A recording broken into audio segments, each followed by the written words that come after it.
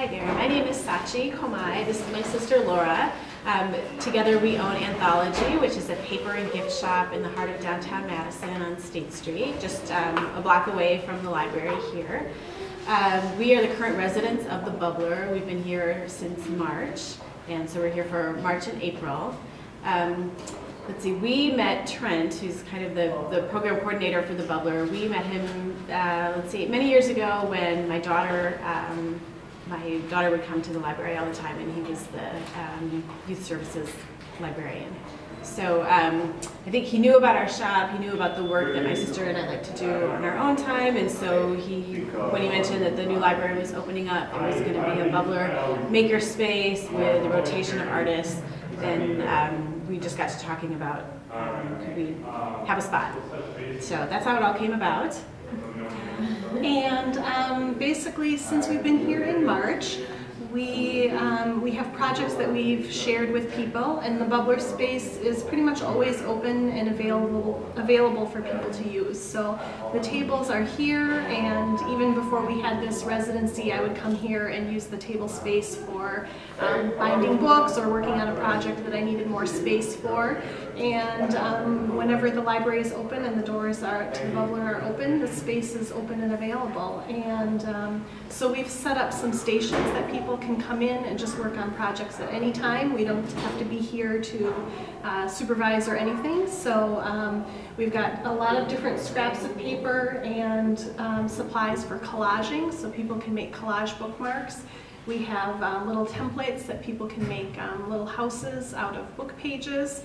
And my personal favorite is using photo snippets, using a paper punch that's a square to punch out photos and kind of make a story out of fractions of photographs. And then we also have some journals that people can add their own collages and poetry and writing into. So we have all those stations are available for people to work on at any time. And then we are also here a couple afternoons a week, each of us working on our own projects. I've been working on some batik papers, so I'm using melted wax as a resist and then dyeing the paper, and then ultimately I'm going to sew that together and make a wall piece here for the library. I think it was funny when we first sat down with Trent and kind of went over the logistics of being the residents.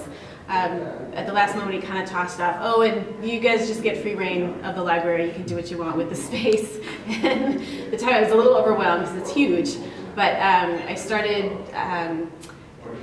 what I really became attached to was cutting out book illustrations from field guides, nature guides, to like butterflies and insects, and just leaving these little visual surprises throughout the library. I love the idea of rewarding people for coming to the library and also browsing the stacks. We've been cutting out favorite classic vintage children's book characters and children's book illustrations and putting them in kind of little peepholes around the library. So it's a very inspiring space, I would say. There's just a lot of opportunities to leave what I mentioned, the visual surprises. So we've done lots of garlands, and like I said, the little field guide. We have little butterflies kind of fluttering throughout the library. And you know, it's a great space, but there's a lot of steel and glass. It can feel a little cold, so I like the idea of bringing in something organic and something kind of coming to life from the pages of the books, sort of living throughout the library. And I think for me, what I've really enjoyed really goes hand in hand with the mission of our store, which is overall to just facilitate creativity. And I have this happen at the store where so often people come in and they look around and they say, oh, I'm not creative. And it's like they dismiss any creative, even the smallest smidgen of creativity that they have in themselves.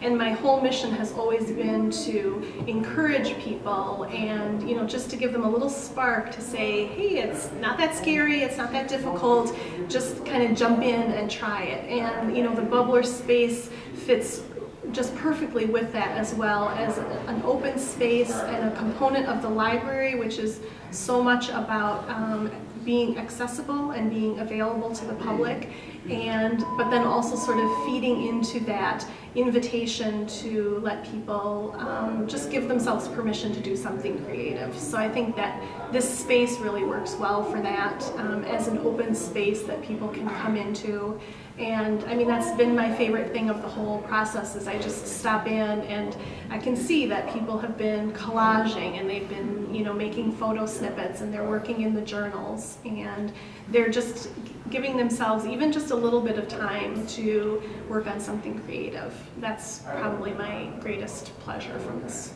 process.